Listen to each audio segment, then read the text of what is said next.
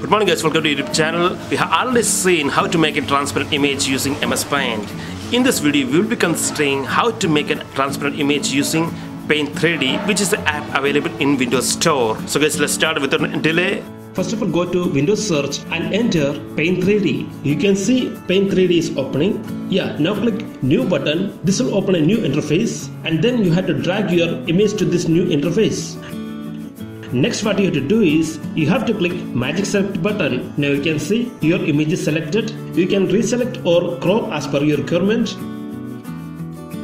This is my final selection. Now from the right panel, click Next button. When you select the Next button, the Magic Select tool has selected that particular image. You can see the blue lines around your image. If you want to add or remove any portion that you want, then there is two other buttons, Add and Remove, from the right panel, by which you can add or remove any portion as per your requirement. In this case, it is absolutely okay for me. This is the image that I want. Now press the Done button. When you press Done, you can see a new interface where you can separate your image from your background. Here you can see I am able to move the particular image from its white background. Now just delete your white background. After that, next step is you have to save the image. You can save in any format, PNG, JPEG, any format you can select. Also you can apply transparency if you want. Here I want a transparent image, so check the checkbox transparency and then press the save button. That's all. Your transparent image is created by using Paint 3D, which is an app in Windows Store. Now next step is how to ensure the image which is created by using Paint 3D is transparent. Open a new interface in Paint 3D. Fill the background with a blue color. Now drag both images onto this